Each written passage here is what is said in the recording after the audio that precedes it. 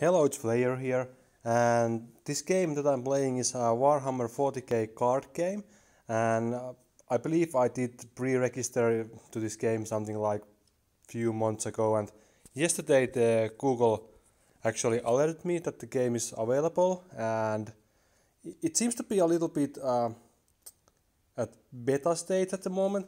The campaign is starting tomorrow, and I don't see any ladder or rankings. Maybe they open when you play more. I'm at the rank 7 at the moment, but I don't know. There seems to be only 1 versus 1 PvP mode at the moment, and there's no single player campaign, at least for now. Maybe tomorrow, and no visible ladder, and also clans are coming soon. So yeah, it's a start. The game just released or something like that, so that's okay. At least we have pretty many cards. You can see here that there are many cards when you scroll this. So and there are 8 different factions, and they all have different units and different leaders and stuff like that. So that's at least nice. And into the game itself, I'm now playing this kind of human deck. I don't know what is actually called. Actually, I could upgrade this. Yeah. Okay. So once you get more levels, you are able to unlock more slots to this deck and more points. The deck itself, it has a points, so you can't just put in all the best cards. You need to balance between the cost of the card and the power of the card. For example, this my leader cost 32 points, and the marine guy here is 13 points. So yeah, that's something you have to consider.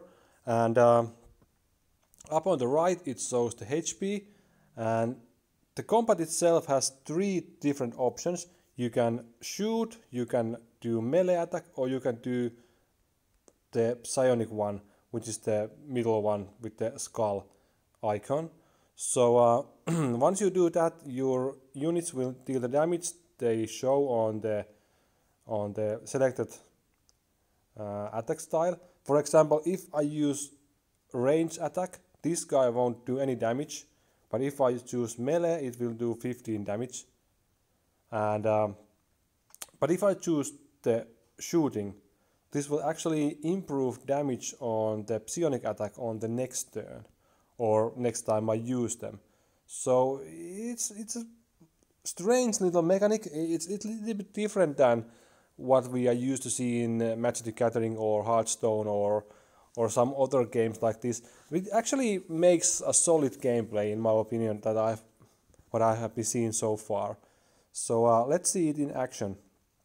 So you can basically do a deck with the small swarming units which are cheap, or you can build a deck with the large strong units. And if you use the small cheaper ones, you will have more cards and etc. So this guy is kind of melee unit, and this is only melee, and this is melee and psionic.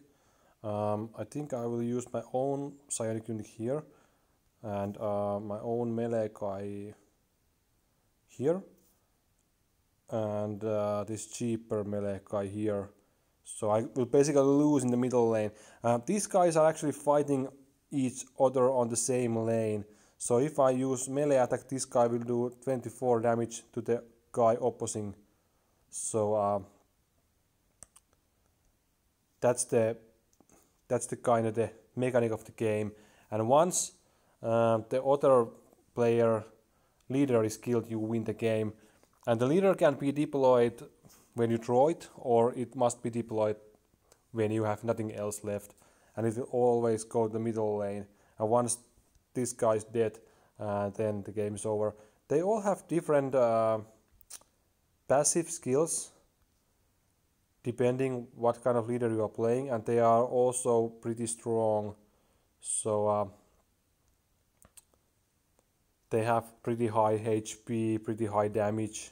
This guy has 35 melee. And if the if the shooting or melee or something like that is red, it means that when you use it, your opponent will gain negative damage on the ability. So you can actually do harm to your opponent by doing that.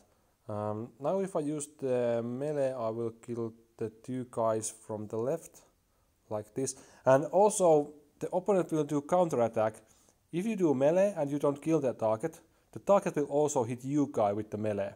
So, yeah, the mechanic is pretty simple, but it's pretty nice in my opinion. It gives a lot of depth actually in the game, so it's pretty nice.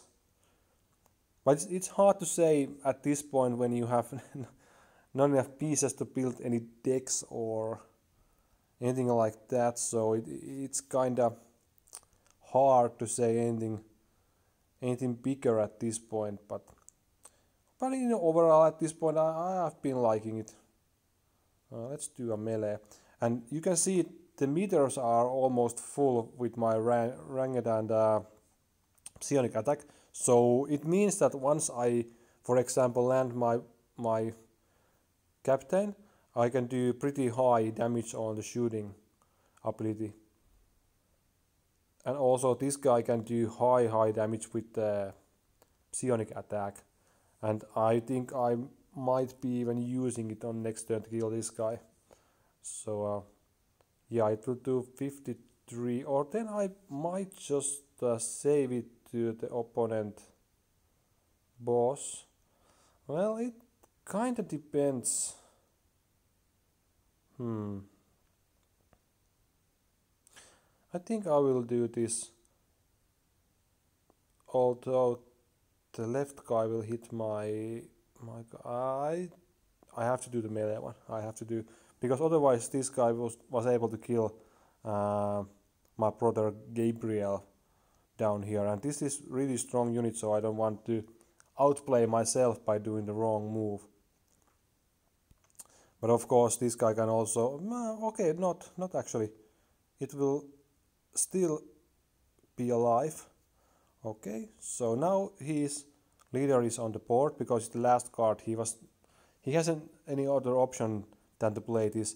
I have still one card left, and I think I'm going to actually plant this one and keep my captain as last card and save. Yeah, this is really hard.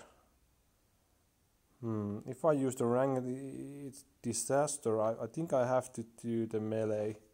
Yeah, even that the opponent leader is striking 35 damage to my marine guys. So, but yeah, at least now I'm up one card, and this is almost dead. It has only 8 HP. Of course, this is now a little bit problem. I was not able to kill this guy at all, and now I have to deploy my leader in the middle lane, and I have no way to kill this guy. So I just might have to just use the melee attack and try to just win the damage race against the opponent leader. But this is gonna be hard. I think I might even lost this one. Yeah, because this will do 64 damage, and then I'm dead. So did it have the melee? Yeah, this melee attack will kill me, so it doesn't matter what I do. I'm one turn behind to killing the opponent, and this is the GG moment, because now he will. Oh, okay.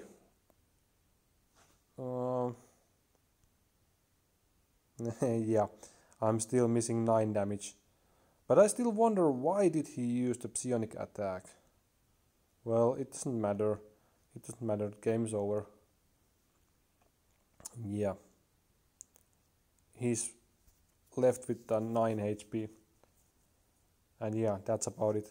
But yeah, The combat is actually pretty deep, even that it is pretty simple. It's also pretty deep at the same time, if that makes any sense. And that's about it. There are not many other features in the game at the moment. There are some objectives that will change daily, and free packs, kill pack, which requires you to kill units in the combat. And this campaign is opening tomorrow. I have to see what it is and probably make a video about it. And yeah, so stay tuned for more, and thanks for watching. Bye.